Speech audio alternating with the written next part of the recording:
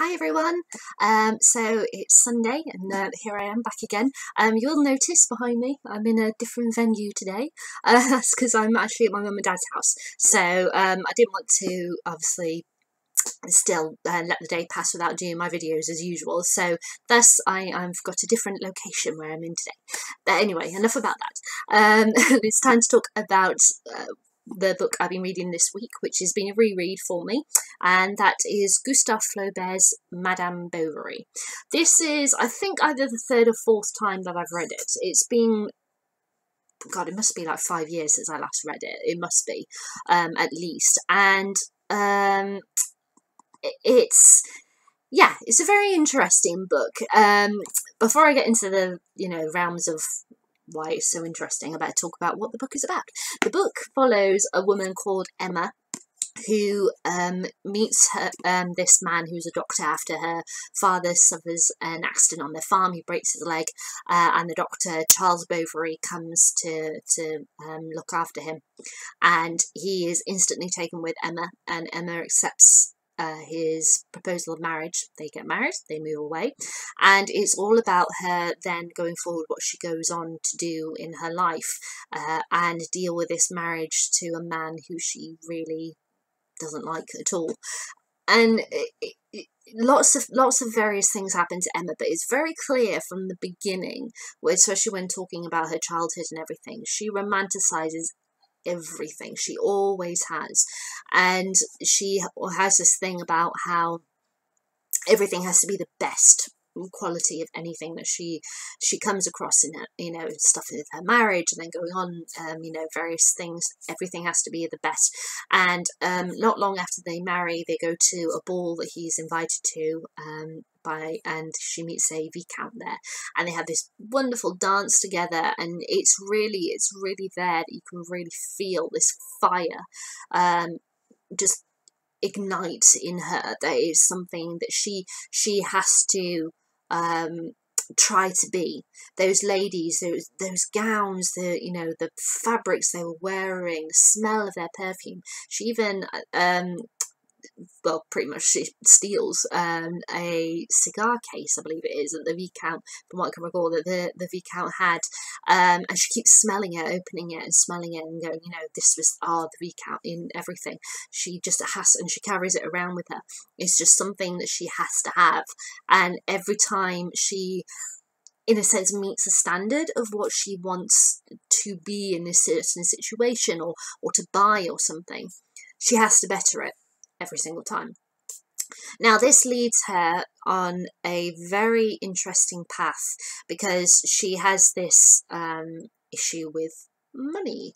A lot of the story of Madame Bovary covers Emma getting into more and more debt, trying to cover it up from her husband, and dealing with creditors, and actually purchasing credit from various people to pay off debts, and then having to deal with creditors with her husband having absolutely no idea what is going on.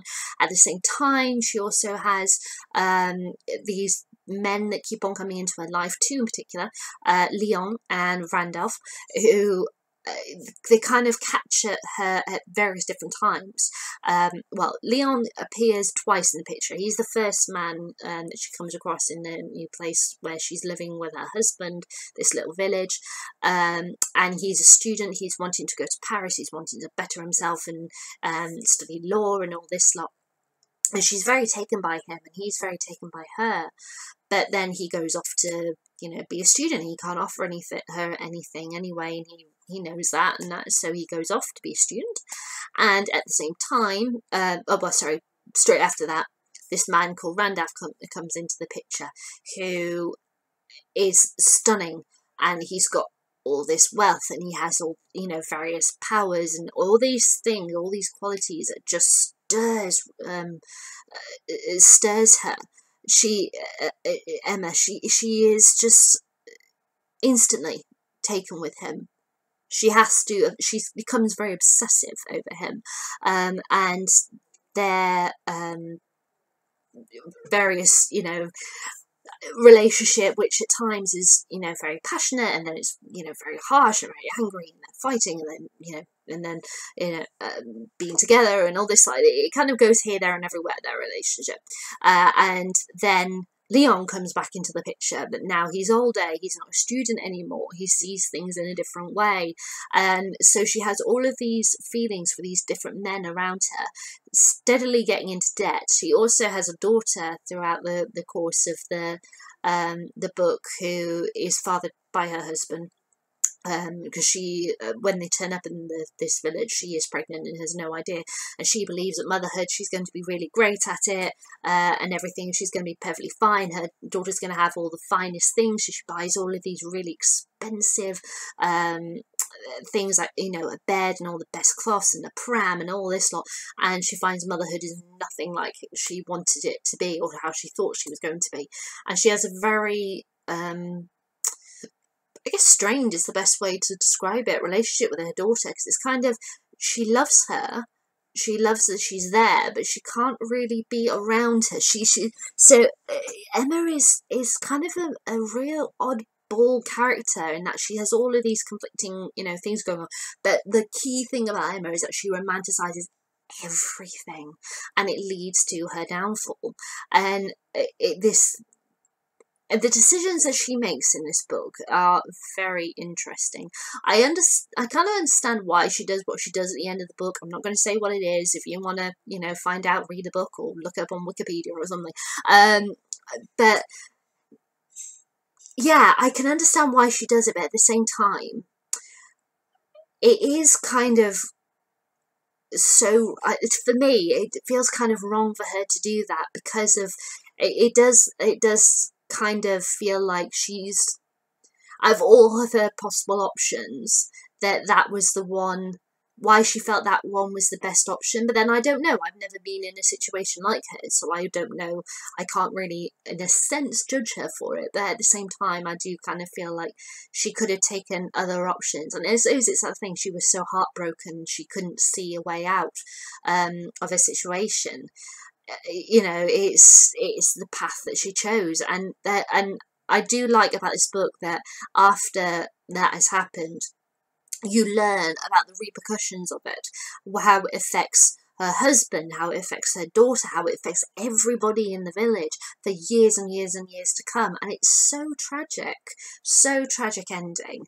I don't know if Flaubert was intending it to be that tragic. It's kind of like, in comparison to another classic book on the tragic scale, it's kind of like, for me, like Tess of the D'Urbervilles, where it's nobody gets a happy ending. Nobody, there's no light at the end of the tunnel.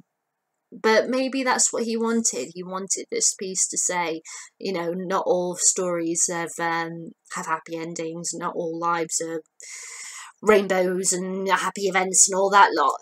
But yeah, it's a very interesting ending to a book. I don't necessarily agree with what Emma did, but I kind of understand why she did it. But yeah, I always feel I have this really weird relationship with Emma, in that sometimes I really like her.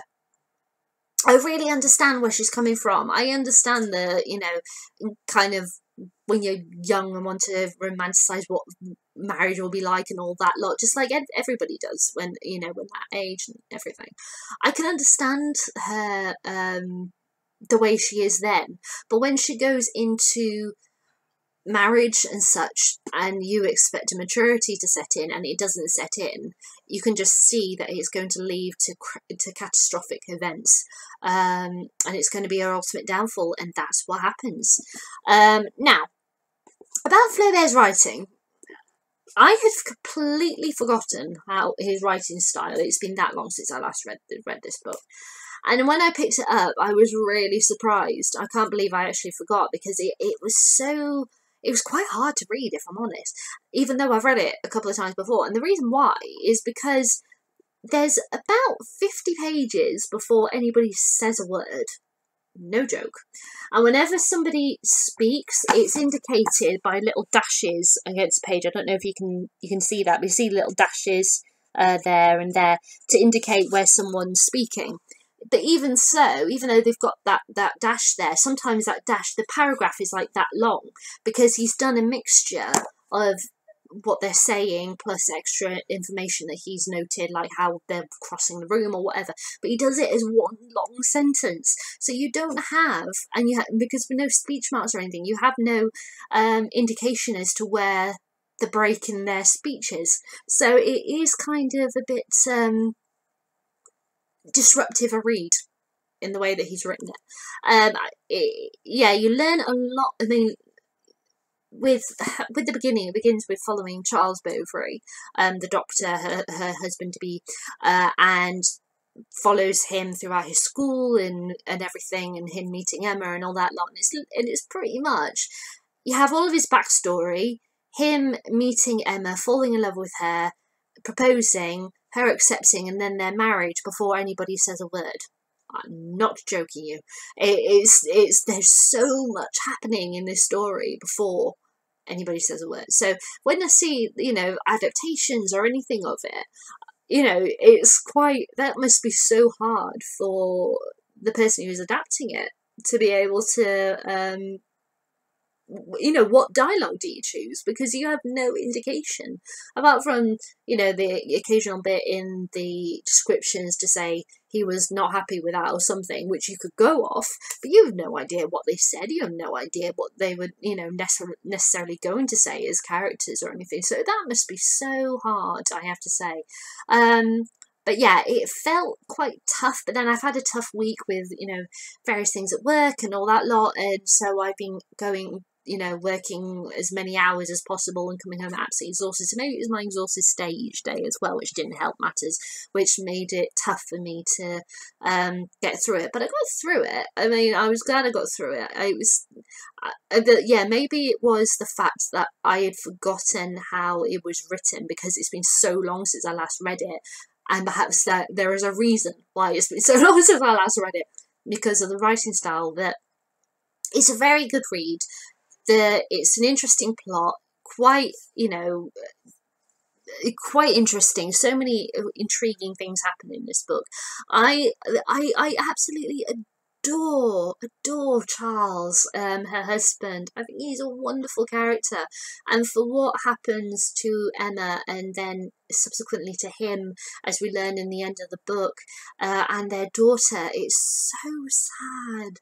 So sad. And I don't know what necessarily Flaubert was trying to say with this book, but maybe it was just that thing of don't romanticize about life and don't get yourself in debt. I don't know.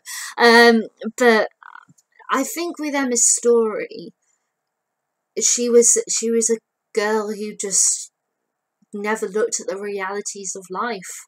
She always, tried to see it as something more than what it was or what it was capable of being. So it led her, to have affairs because that was what her romanticized brain said had to be done. It led her to buy the most expensive stuff because that's what her brain told her, all the best women wear this clothing, you're the best woman in the world, wear it and don't care about the price.